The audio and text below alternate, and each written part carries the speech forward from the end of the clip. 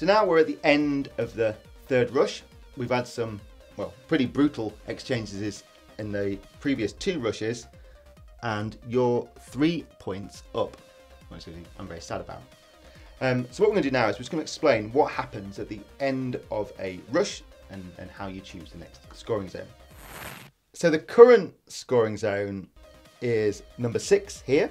So we've put one of the little tokens. So you can use these tokens for showing where the scoring zone is. You can use them for status tokens as well. So they're like little extra tokens. You get 4 of those in the box, which you can use for whatever. Now in this situation, you can see that you've got all your basin, and so have I. So you must have your entire basin. So for example, if I was here, that wouldn't count. You've got to have all 3 hexes occupied.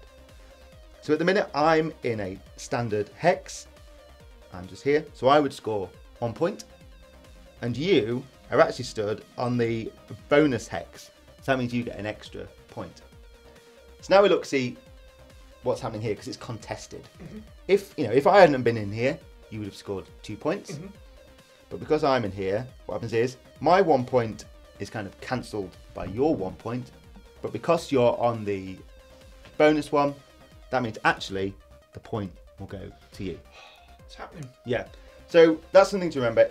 If it's contested, you kind of look and see if there's any difference. So for example, if I'd been here and I'd been in the bonus hex as well, we both would have scored 2 points. It would have cancelled each other out. And obviously if that had been taking you to 8, that would have been the game over. If there are multiple people in, so say I'd been there and somehow I'd squeezed Cynic Docker in, I would have got 2 points for that, 1 point for that, in which case your 2 is minus off to 3, so I'd only get 1 point actually for that one. So basically if it's contested, you look at you compare them and see who's got the most. So at the end of that rush, so you got your 1 point. And at the end of the rush, we decide where the next scoring zone is for the following rush. So to do that, you roll a dice. Would you like me to do that, Robert? Yes, please, yes.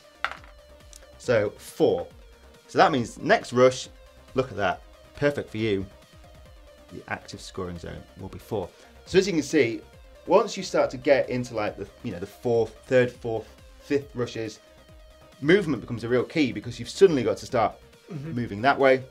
It could have been that one, it could have been over here as well. So there's a real sort of a dilemma of do you get stuck in and go for the other players, or do you kind of keep, Caradon's in a good position here in the middle. Take his pick, really. Yeah, do you stay safe in the middle, or do you just actually leg it towards this one?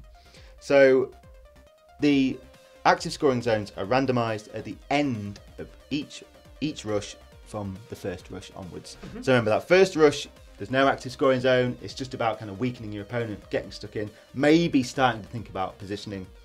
And then from rush 2 onwards, you kind of roll to see where the next rush will be, next scoring zone will be.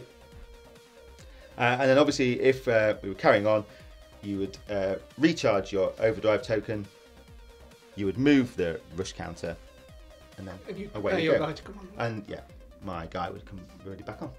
So that is what happens at the end of a rush.